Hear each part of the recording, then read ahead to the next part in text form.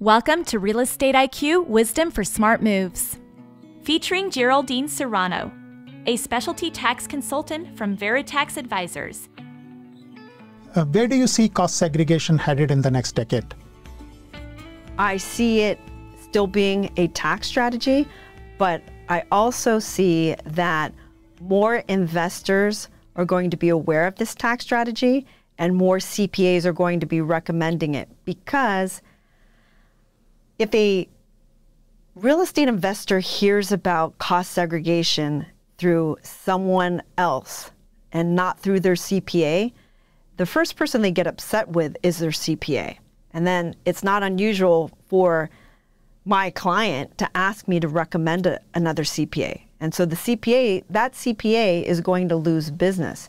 So it's in their best interest to know about cost segregation and know how to implement the results into their client's tax return. So I see more investors and CPAs educated and using cost segregation. And unlike the 1031 exchange, where there's been a lot of talk about getting rid of it, there hasn't been any talk about getting rid of cost segregation. If anything, the tax laws were benefiting the taxpayers recently. So I just see there being more laws benefiting the real estate investors with the cost segregation study. And what I mean by that is in 2017, the tax laws changed regarding bonus depreciation. It stated that if you've purchased or newly constructed a property after September 27th, 2017, that property got 100% bonus depreciation. So what that means is instead of waiting 5 or 15 years to get that accelerated depreciation, you got all of it, 100% of it immediately that you could use to reduce your tax liability. Now that's if you've purchased a property after September 27th, 2017 and before the end of last year. Starting this year, that 100% decreased by 20%. So what that means is you don't get 100% of it, you get 80% of that total accelerated depreciation. It's going to continue to decrease 20% until it hits zero in 2027, right? So for now, right, with that tax laws change in 2017, then it's going to end in 2027. Right? It's going to hit zero. However, it's still going, even if we didn't have that change in bonus depreciation, cost segregation was still around.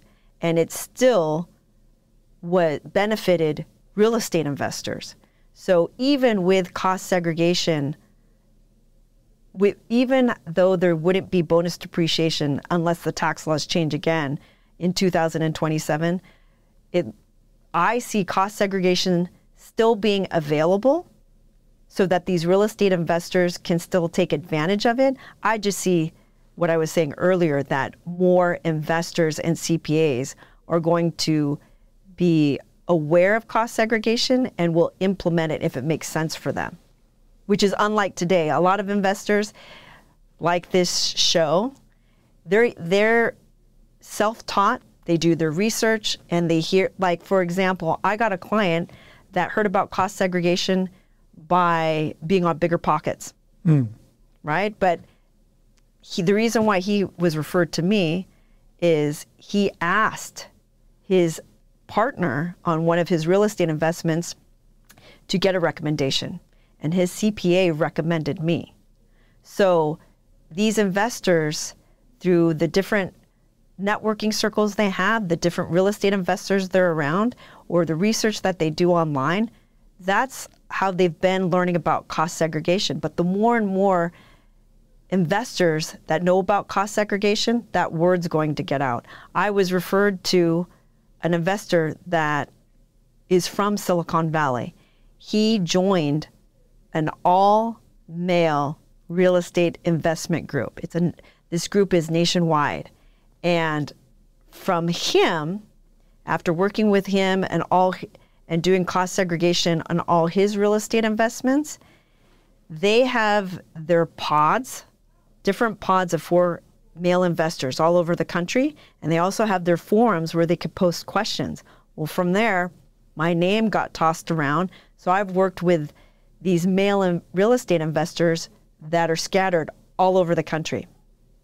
So I just feel that the more investors do cost segregation, know about it, and spread the word, and puts the CPA in this situation. And I don't want to say that not all CPAs don't recommend cost segregation or don't bring it up. Half of my business comes from tax CPAs. So there are the CPAs that know about cost segregation and would recommend it.